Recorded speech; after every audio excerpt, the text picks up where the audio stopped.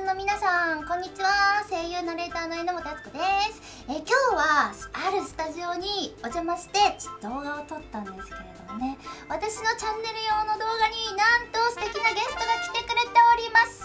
この方でした。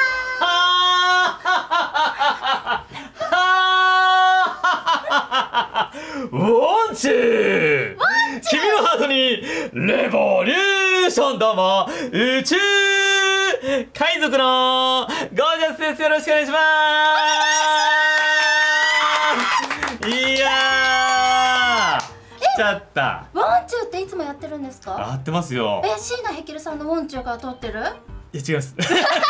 椎名ヘキルさんウォンチュー言ってたんですか？ウォンチュー言ってましたよ。やっぱどっちかというとすごいよマサルさんの方だったんですけどもね。それでもそれで言ってたの。あ、そうなんだ。そう、同じだ。じゃあ語り継がれてるウォンチューだね、ずっとね。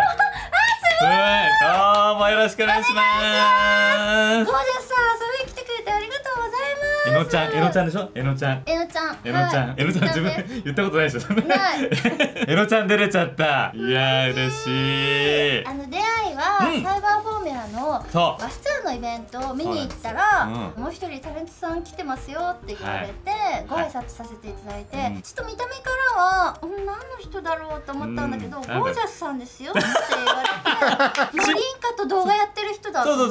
ゴージャスさんじゃ、その日はシンプルさんだった。シンプルさんだった。シンプルさんだったんです本当に。でその後こうツイッターとかでね、ちょっといろいろ好きなものとかが変わったりとかして、サイバーフォーミュラもそうですけど、クランプ先生関係とかもね、そうですね、レイヤースとかもね、レイヤースとかいろいろあって今回コラボさせてもらうことになりました。イエーイ、嬉しい限りでございます。いや、私 YouTube 本格的に始めて1年ちょっとなんですけど、やっぱゴージャスさん見てると絵力が強くて、まあね、やっぱね、このくらいしないとダメなんだなって今すごい。めっちゃドーピングですよこれ。いや、いいな。オロハの剣ですよこれ。目考えたんですか自分で？こういう顔してんの。こういう顔で来たの。ここまで来たのね。いろいろでも手を変え品を変えね。いや、すごいですよ。でもね、僕やっぱ経歴見てると、榎本さんはやっぱりオタクだったのに綺麗に声優になれて、もう本当にプリキュアもやってますよね。プリキュア2世代目だよ。でしょ？うちの子供が娘がもう今プリキュア大好きで、オールスターとかも見るときに出てるから。出てますよ。だからあれですよね、ギネス。ギネス取りました。ってことですよね。今軽々しく言いましたけど。ギネス取りました。俺だからずっとこの人は俺と同じ関係な感じだと思ってたけども、全然俺の成功版。俺もね、声優になりたかったんですよ。そうなんですよね。そう、同じテレビ世代じゃないですか、アニメ90年代はね。僕はその時にマクロス7を見てて、マクロス7見てた。あの時に CM で代々木アニメーション学院に入ってたんですよ。それを見て、お、ここ行こうって思ったんですよ。でも榎本さん代々木アニメーション学院じゃないですもんね。そうですね。当時その青年太鼓が多すぎたんで、多い。今も多いですけどね。もう特待生狙おうと思って学校の特待生を狙って、それが受かんないぐらいだったら向いてないんじゃないかなって思ったら受かったんですよね。もうエリートコースだ。エリートコースでそのまますぐカレカノです。うわ、すごい。向いてたのかな。向いて天性の素質があったんでしょ。こんだけやってるから向いてたって言ってもいいんじゃないかなって最近ちょっと思ってますけど、やっぱそう、僕はやっぱちょっとやっぱ憧れちゃう。やっぱ夢を叶えたっていうところでやっぱね。そうか。僕は夢叶わずしていろいろやって最終的に宇宙海賊になっちゃったんですけど。宇宙海賊大成功してるじゃないですか。でも宇宙海賊になってから声優さんのお仕事もやらせてもらって、いや、素敵素敵。この間なんて小安さんと同じブース入ったんですよ。今コロナ禍で人数減らすじゃないですか。小安さんと遠藤彩さんと3人でブース入ったんですよ。クロスコラボじゃん。確かに。もうでもそんなこと言えないですよ。やっぱこいつオタクだと思われてすごいやっぱり嫌なんで。でもみんな喜びますよ。本当に。小安さんとかもう本当に。小安さんって見た目から小安さんですからね。もう見た目から小安さん。夢じゃないかってぐらいのね。嬉しい時間で。で僕がねちょっとセリフ噛んでもパッと見るともう菩薩みたいにこう大丈夫大丈夫みたいな感じで見てくれる。すっごい嬉しいと思って。でも僕まあそんなにがっつり声優さんやってませんけどね。でもいい声ですよね。輪郭が声優さんの輪郭ですよ。でもね、僕ねちょっとね滑舌がねちょっとねなんかおかしくなっちゃう時なんですよ。やっぱり滑舌はおかしくなるんですよ。声優さんが言ってんそれ。そんなねいつでも綺麗に喋れるわけじゃないですから。そう、あと演じてる自分を客観的に見てちょっと笑っちゃうんですよ。なんかそれ私も最初そうだったんですけど、もうやらざるを得ない、追い詰まってくると、そういうのなくなっちゃいますね。あ、本当に？でこう没頭するスイッチがなんか出来上がってくると、ただね、最近思うんですよ。卓録でオーディションテープ撮ってくださいみたいなのあるんですよ。あるんですか？自分の家で？自分の家で、もう最近機材とかあるから撮れるんですけど、家で芝居ができない。ああ、やっぱちょっと違う環境じゃないと。ちょっと撮ってみたんですけど、下手くそだなと思って。そっか。そんなのもあるんですね。なんかやっぱスタジオで入るスイッチみたいのがあって、なんとか撮ったんですけど、ちょっと苦労しました。そういうのあんのかも。自分の中のね、そういうのがあるんですね。すごいな、やっぱな。私はでも YouTube はまだ1年生なんで、海賊様は神様じゃないですか。最近 VTuber みたいな。そうなんです。今日3次元の体してますけど、捨てちゃおうかなって思ってるぐらい楽でメイクいらない。最近僕も思うのは自分の肉体ではなくゴージャスというものをアニメ化してイケメン声優にやってもらって、そのキャラ化の資金だけで僕は暮らしていこうかなと思ってもう俺じゃなくていいんじゃないかと思っちゃうんですけども、でもまだいけますよ、我々。頑張りましょう。全然いけますよね。この 3D アバターがね、リアルアバターをなかなか整えるの大変で、いやでも日進月歩でね、若き日のままの VTuber になれるかもしれないんでね。そうですね。どっちもね、需要がねあるんじゃないかということで、頑張ってますよ。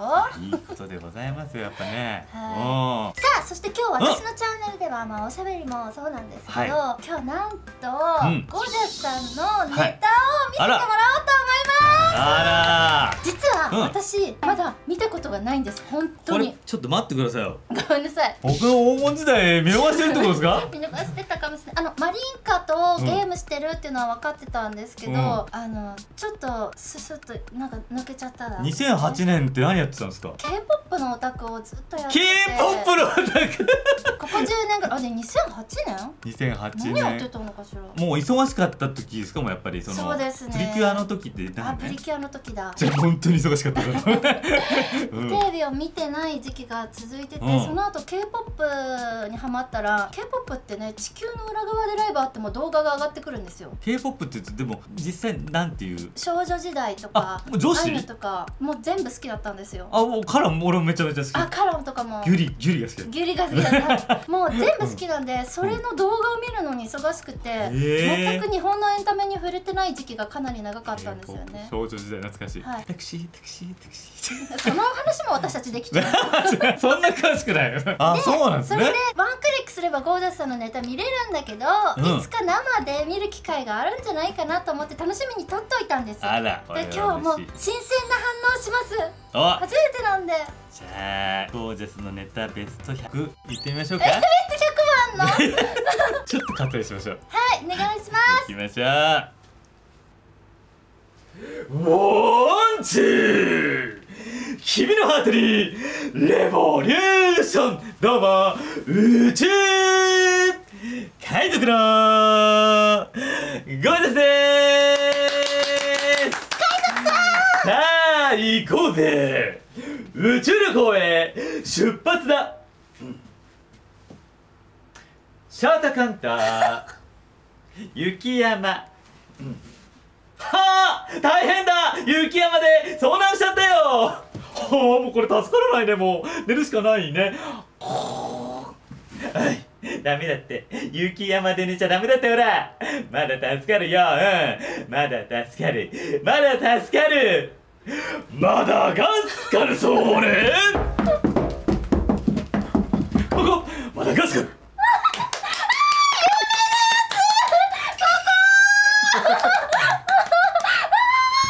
すごい、雪山からのだったんだ。続きまして、シャートカンタ芸能界。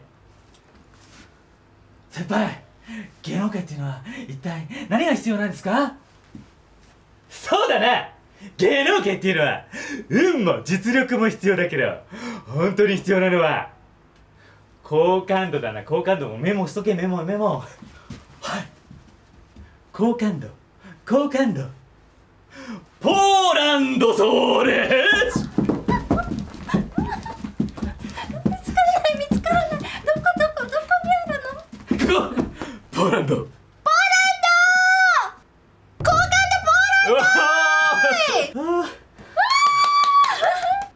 ありがとうございました。もう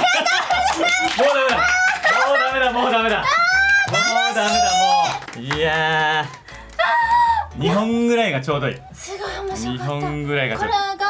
これがいっぱいあるんですか？これが本当に196カ国分ぐらい。これが2008年をね、爆笑の渦に導ききれてはないな。榎本さん、俺、売れてない。売れてます。忘れてた。売れてます。だってオリンピックの時、マダガスカルの時すごかったもん。ツイッターのトレンド、マダガスカルで俺の絵がいっぱいあったね。写真がマダガスカル指してるやつね。マダガスカル、まだ助かるのやつって雪山バージョンしかないんですか？まあでもそうね、そっちから派生する。どうやってまだ助かるっていうのになるのかなと思ったんですけど、なんか戦場とかで一人撃たれちゃってヘリが来て「俺たちまだ助かるだ!」っていうのかなってちょっと思ってたんですよ、イメージ的には。あ、そんな深刻な芝居しない。そんな深刻な。どういう感じでなんだろうと思って。楽しい。いやー、でもまあね、久しぶりにやりました、僕もネタを。最近はおしゃべりが多い。最近やっぱ学園祭とかもやっぱあるんですけども、そういうのもやらせてもらってて、恥ずかしいですね。ネタに関してなんかちゃんと見てくれるっていうのすごい。僕だってこのスタジオでいつも収録してるんですけども、ネタやったことないですもん。本当に5年ぶりぐらいですよ。だからマリンカちゃんにネタを教えようっていうネタぐらいの久しぶりの感じです。見たいです。これいつも使ってるやつなんですか？これそう、いつもやってるやつ使ってると同じタイプのやつ。ここってやるんですよね。そうです。軽くゴージャスゲームやります？やりたい。どうやってやるんですか？僕が行った国を10秒以内に指し示してもらっていきますよ。じゃあ簡単なやつでいくかな。イタリア。10。お、早い。すごい。ここちっちゃめに言う。じゃあ逆にゴージャスに。コスタリカ。コスタリカ。それここコスタリカ。危ない危ない。すごい。強めのやついこうかな。報道やってるんでね、地域の名前は結構読むんですよ。そうか。ドミニカ共和国。ドミニカ共和国？ドミニカ、あったよ。早い。何？ちょっと待ってくれよ。俺の主戦場でも戦えるのか。おい怖い。じゃあ多分これ国だと思うけど、エクアドルはそれここエクアドル。すごい。エクアドルね、YouTube でジャンタマやってたらエクアドルの人が来て日本のアニメ好きだって言って一緒にエクアドルの人とやったんですよ。すごくないですか？南米はでも特撮とか好きな人多いんでね。あとベルギーの人も一緒にジャンタマやるんですよ。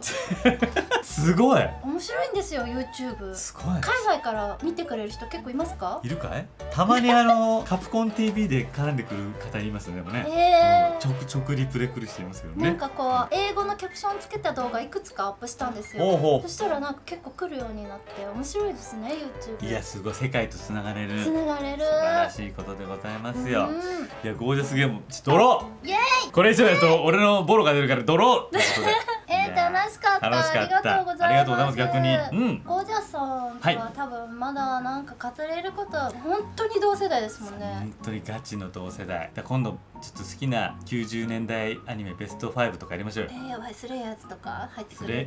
スレイヤーズはね、僕小説派だったんですよ。わかる、小説も全部読んだ。なぜかテレビ東京映るんですよ。そうか。なんかチラチラっていうすごい自分でこう調節して見た時があるんですけども、そうか。これ見てたら目悪くなるなっていうぐらいのやつでテレ東見てたから。ラムネ&フォーティーとか映んない？ラムネ&フォーティーも映んない。でもゴールドマウンテン、シルバーマウンテンの CD ドラマは買った。CD ドラマのね話ができるね人ってなかなかいないので、地方勢は大変でございますよ。ぜひまたじゃあなんかでトークコラボぜひお願いします。よろしくお願いします。すごいね、私の100倍ぐらい登録者いるから。登録者全然もう本当に登録者みんなで本当に幸せになってほしいなと思って。はい、ということで皆さんぜひですね、高評価、チャンネル登録、そしてゴージャスさんのチャンネル、まだね登録してないよっていうあなたぜひ登録してください。ということでゴージャスさん今日どうもありがとうございました。ありがとうございました。また来ます。